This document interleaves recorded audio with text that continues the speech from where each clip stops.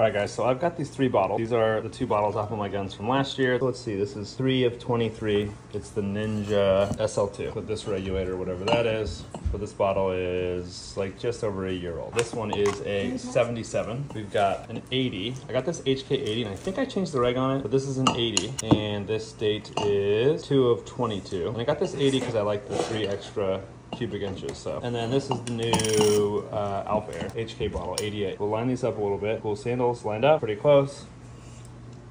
Pretty dang close. It actually looks like this is a hair shorter than the 80.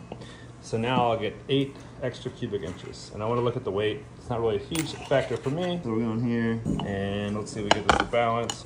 So this bottle is 2 pounds and 2.6 ounces. So, and then next is the 80. So let's see if we get this to balance. So it looks like 2 pounds, 14.8. So that's like 12 ounces heavier. So what, 3/4 of a pound? Ninja SL2, same thing, 214.7. So about 12 ounces heavier. So we get 3 extra cubic inches with this for the same weight, or about 12 ounces lighter, we get 8 extra cubic inches. So kind of cool. I'm gonna try this bottle this weekend, but that's kind of the comparison of the 3 bottles I have, and I will be selling this bottle just because the one I want to sell. So if you're interested in buying this bottle, hit me up for a deal, but this bottle looks pretty dang cool. So this is the setup I plan on using, is the Idol with a Spire IR2 in this bottle, and let me tell you, there's definitely some significant weight difference. This is the bottle I was using before, so pretty cool.